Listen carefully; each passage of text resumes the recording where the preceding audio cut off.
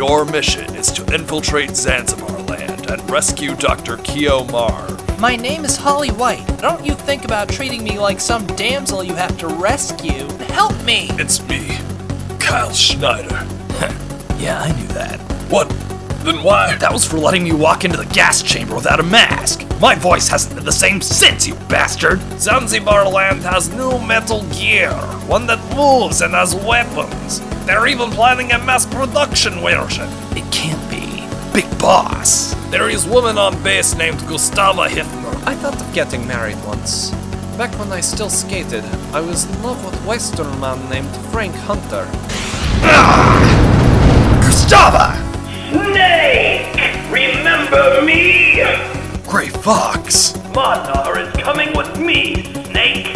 But I'll tell you what, I appreciate what you did for me in Outer Heaven. So if you turn tail now, I won't blast you into 50 billion pieces.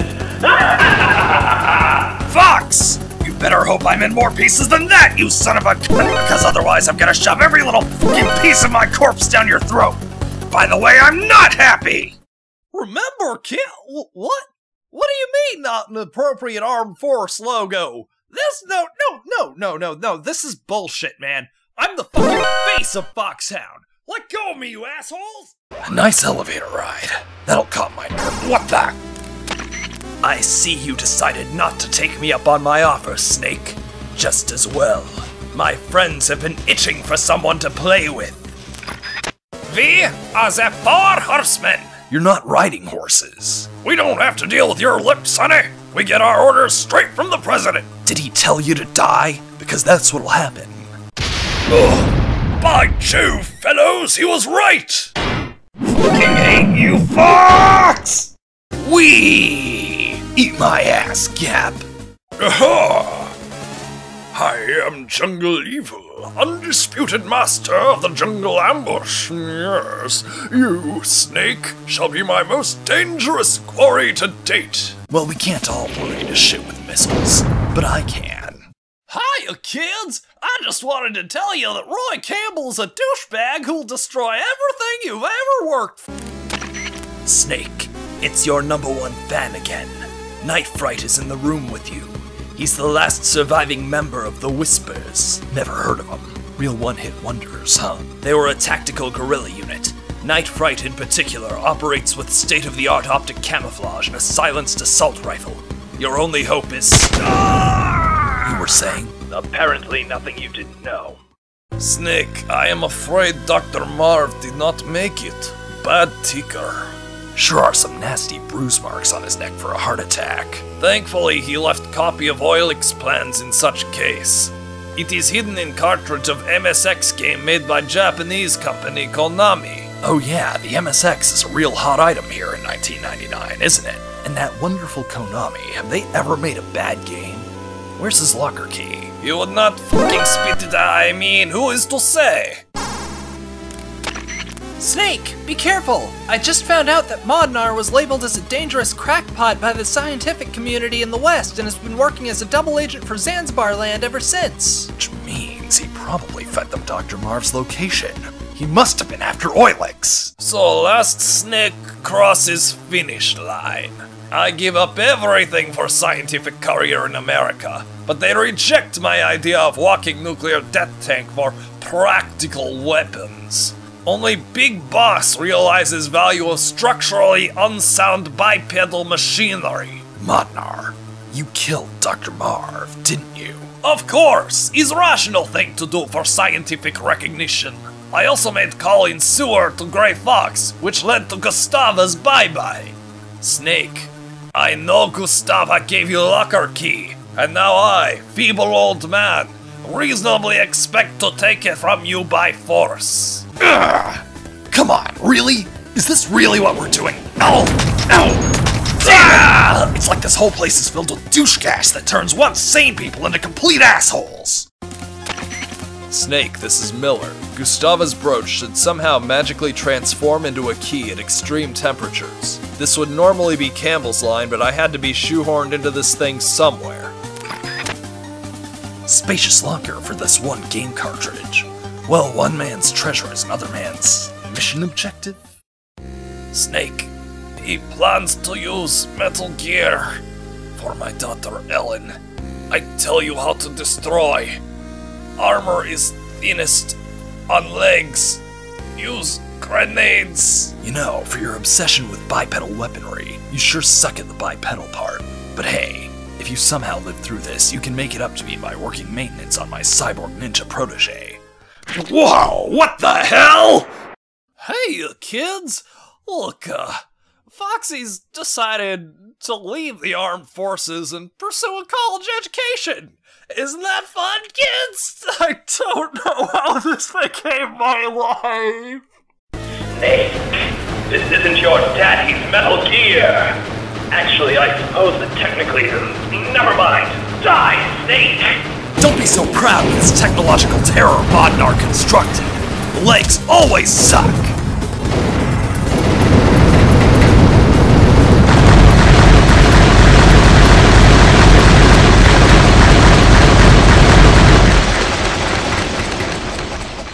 The cartridge is mine, Snake! Burn in hell! Snake, your equipment's on fire. Ditch it all. But it's mine! Snake, do you want to die? Guess not. What is this place? We're in the middle of a minefield, Snake! Both of us, with only our bare fists, the only way we can truly live! You're crazy! Crazy like a fox! Enough! Fox! Puns! How the fox did I lose? Probably the same reason you've been such a colossal jackass lately. Big Boss was more than a CO to me, Snake. He saved my life several times. Right, when you were a half-white child slave in Vietnam and a Renamo soldier in Mozambique, where they cut off your nose and ears, right? No, that was a fabrication. I was a child soldier in Mozambique. Big Boss saved me and brought me to a relief center, and I was picked up by a man named Gene who shoved me into a sensory deprivation tank to make me the perfect soldier. Big Boss fought me and convinced me to join Foxhound, which I did until I left to fight in Mozambique again, where, as you said, they cut off my nose and ears. Then Big Boss saved me again and I joined Foxhound again. That sounds awkward, clumsy, and poorly planned. War is awkward, clumsy, and poorly planned, Snake. But I need it. All the children here do. I could never make Gustava happy. That's why I blew her up with a missile. Sounds reasonable. Well, rest easy, Fox. I won't become a bitter, jaded soldier like you. Good, Snake. Don't let your fans down. Wait, that guy on the radio who sounded like you was you? Yes. Now don't make me come back as a cyborg ninja and beat the shit out of you, alright? Ah! Alright, Ocelot. Thank you for the update. Yeah, I did get the letter. And the pictures.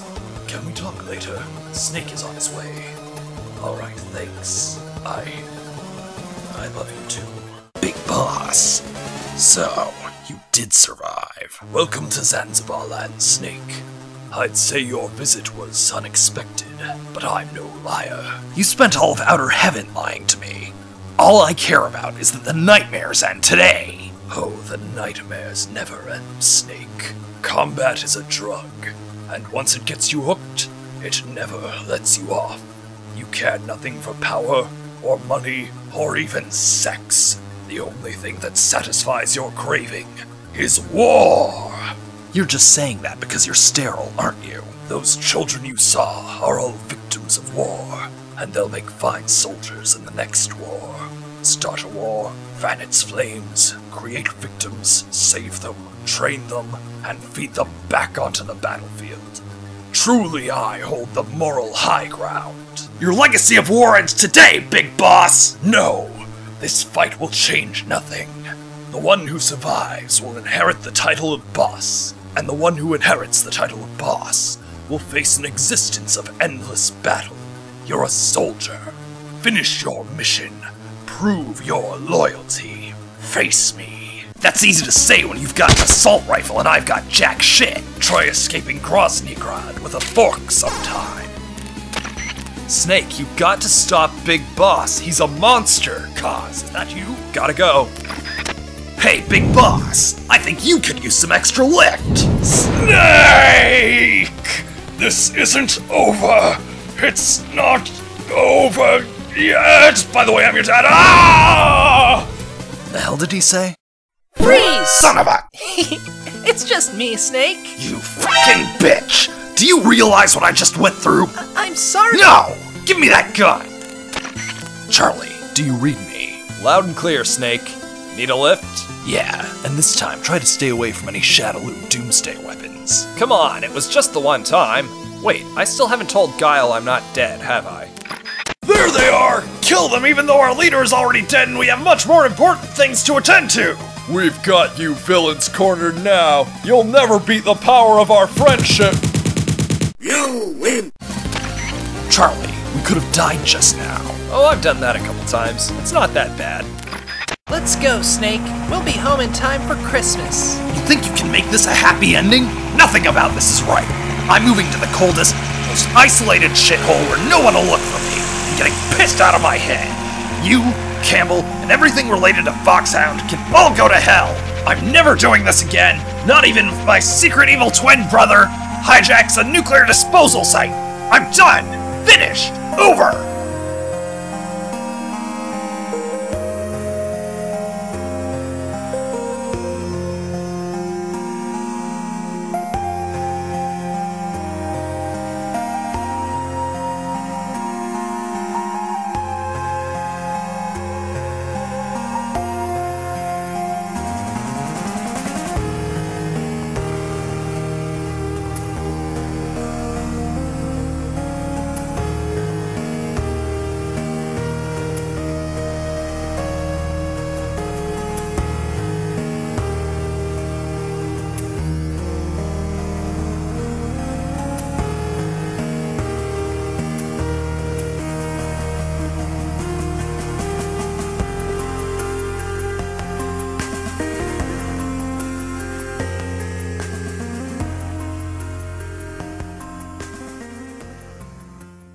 Snake, are you sure you won't come back? Modnar killed Marv. Gray Fox killed his ex, who I was falling for. Big Boss might be my father. And every truth I thought I had a hold on is turned on me. I just need to be away from all of this, alright? Okay, I'll be certain not to respect that. Well, at the very least, we now have the formula for Oilix, the fuel revolution that will invariably change the world for the better and that you went through hell to obtain.